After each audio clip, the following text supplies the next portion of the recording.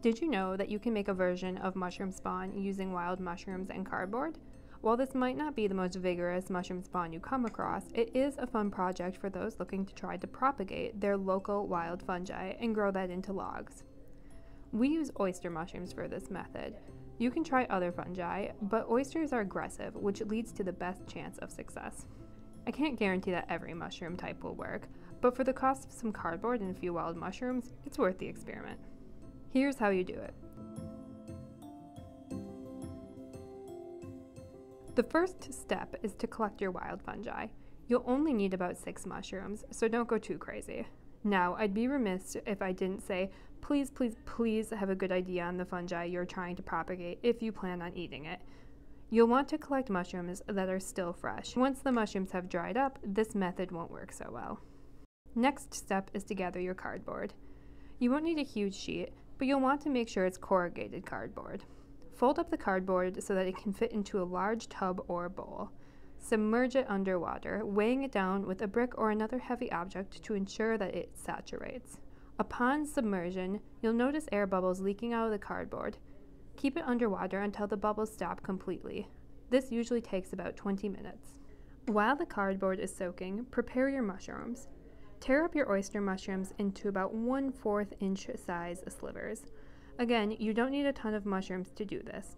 Once your cardboard has become thoroughly saturated, remove it from the tub, bowl, etc., and lay out on a clean working surface. Separate the top sheath of the cardboard to expose the corrugation. Now make sure to keep the top sheath as you'll need it in just a minute. Sprinkle your mushrooms over the corrugation on the cardboard. The corrugation is necessary because it allows for a little extra airspace for the mushrooms to breathe and grow out. Once you have a good distribution of the mushrooms over the cardboard, take the sheath you pulled off earlier and lay it over the mushrooms. Then, gently roll up the cardboard.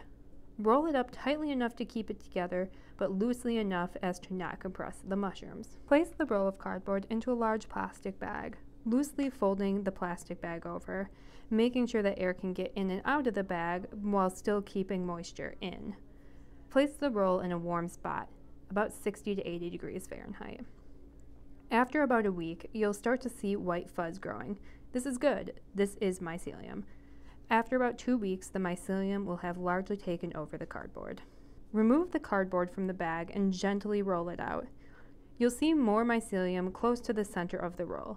This is the area that you'll want to use as your spawn. Cut about 8 by 8 inch square inches to use to inoculate a log in the totem method. It's best to keep the layers of cardboard intact to prevent any unnecessary exposure. You'll need at least 2 squares per log section.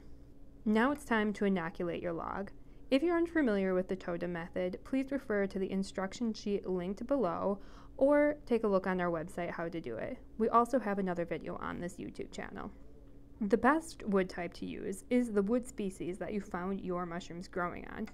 That being said, oysters aren't terribly picky, but aim for softer hardwoods. Take a look at the tree species suitability chart on our website or in our catalog to find a good match. Again, you'll need a plastic bag. We're reusing the bag we used to store our cardboard in, but you may need a larger bag depending on the size of your log. Open the bag and place your first layer of cardboard spawn on the bottom of the bag. Stand your log directly on that section.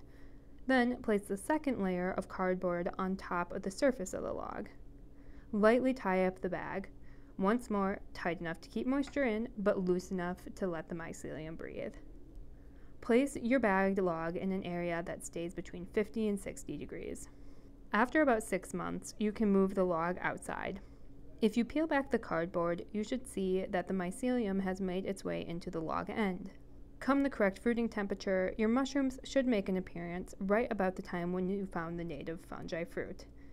Now, depending on the size of your log and the aggression of your oyster, this could take a wide variety of months. Anywhere from 3 to 24 months is possible. Good luck and have fun.